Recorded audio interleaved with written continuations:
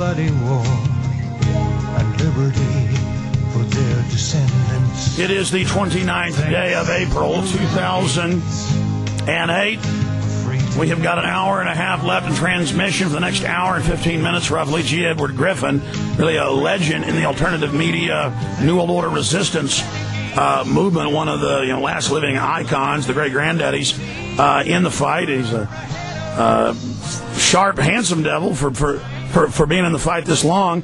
And it's good to have him here with us. A very long bio up on Wikipedia, a lot of different websites, scores of films he's made. He has, of course, the best-selling author of The Creature from Jekyll Island. He founded in 2002 Freedom Force International, and he is in studio with us today. Mr. Griffin, thanks for coming in. Well, thanks a lot, Alex. It's really a pleasure to be here. Well, it's a pleasure to have you with us. You're going to be speaking tonight later in Austin at UT at 8 o'clock, but we'll talk about that later. Right now, tell us about G. Edward Griffin. Tell us about your life. Tell us about the experiences you've had. I mean, I know you don't like to talk about yourself, but, I mean, the scope, how long you've been in this, the films you've made. Spend 10 minutes on that. 10 minutes. Well, you're going to lose your audience on this one.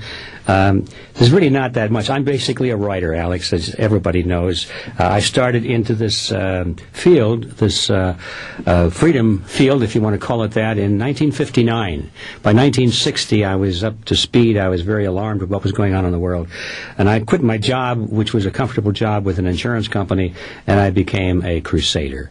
And my first issues back in those days had to do with the United Nations. I went through school. I was taught that the UN was our last best hope for peace. It was a means by which all nations could join together in peace and brotherhood and all that stuff. And I bought into it lock, stock, and barrel.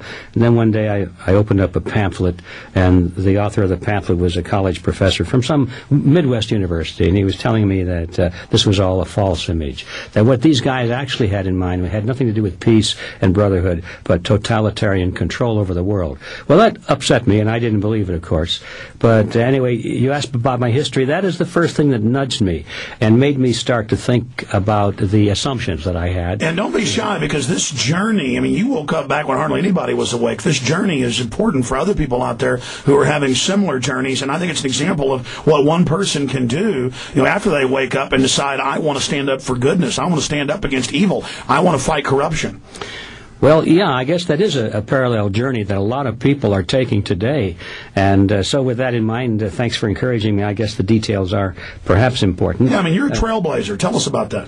Well, yeah, that was back in 1960, and I started to give speeches on the United Nations, and I called it The Fearful Master. And that was based on a George Washington quote. The government is not reason, it is not eloquence, it is force, like fire. It is a fearful master and a dangerous servant. So I used that theme as the title for my speech, and then I decided to write a book, and then that went from one thing to the other. The first video presentation I did was a film of another speech, I should say, that I was giving called The Grand Design. Now, the Grand Design in those days was the development of U.S. foreign policy, which was to get rid of U.S. sovereignty, to create a true, what they now call fondly, the New World Order. And in order to do that, they needed to scare the American people with the threat of atomic holocaust. That was the Grand Design. So that was the first video I did, and then from there, it just went on down the line. I've done things not always having to do with political issues. One of the major works that I consider to be one of the most important things I ever did was something in the field of health. It had to do with cancer. I wrote a book called World Without Cancer, the story of vitamin B17, which is a natural control for cancer. It has nothing to do with drugs or chemotherapy or radiation. And I learned a lot while researching and pursuing that field. I did a documentary on the discovery of Noah's Ark, which was more for fun, because I've always had an interest in archaeology and ancient Earth history. But most of my work has been in the field of politics or freedom issues. And in that field, I would say The Creature from Jekyll Island is central. Well, thank you. The Creature from Jekyll Island, of course, is all about the Federal Reserve System. And frankly, Alex, when I wrote that thing, I really thought I was wasting my time. You know, it's a big, thick book. It's 600 and some pages. And I thought, nobody wants to read a big book, or even a small book, for that matter, on the subject of the Federal Reserve. Too dry. Well, much to my surprise, a lot of people wanted to read about it. And today it's in its 20th printing. And I just got a call from my warehouse manager the other day saying that we have to go for number 21 now. So it's amazing, and I think that the economic woes that the nation is facing had a lot to do with the public becoming more concerned with an issue that ordinarily they would not think too much about. Yeah, I mean, you made so many other films, though, about Katanga and what really happened in Africa and the UN running the slaughter. I mean, how many films, how many presentations, how many visual, video film productions have you made? Good question. Altogether, I'd say there's about 30 or 32, somewhere in that range. Most of them were video, a few, about 5 or 6 books, and a lot of audio, actually. Audio is really my favorite medium. I cut my tooth, so to speak, on audio back in the days when we used to carry around these big Kadulski tape recorders, the Nagras they called them. It was used primarily for film work in Hollywood, and they're very high-quality tape recorders. And I carried 2 of those around to a lot of lectures and recorded people who were speaking on various aspects of the freedom movement. And then today, actually, I have probably the world's largest collection of original audio recordings in that genre.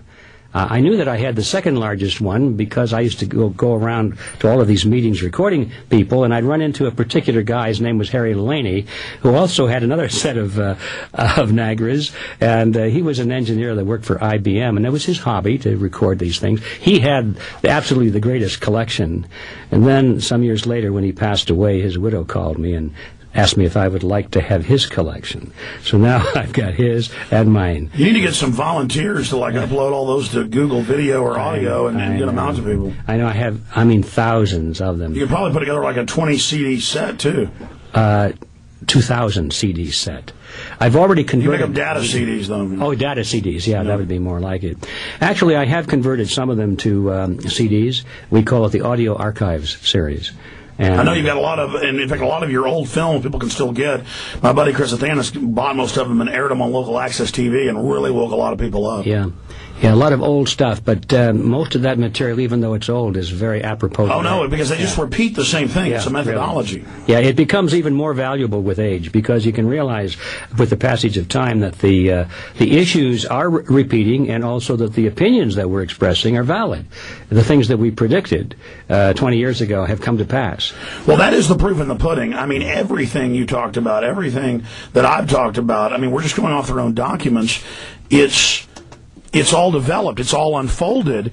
And I think that's why so many people now are waking up, because the end game of what we said the globalists, the New World Order would do, the controllers, the architects, if they ever had their way, that they would do A, B, and C, and they're doing A, B, and C. And I think now, how do we capture the attention of all those people and give them goals to try to attain now? And how do we get around all the kooks and weirdos that, and I don't try to be a gatekeeper here. I don't really try to censor or even cover people I disagree with, but there are a lot of weirdos that just because there's a vacuum with the mainstream media lying and spinning, then you have the alternative media with a lot of craziness too.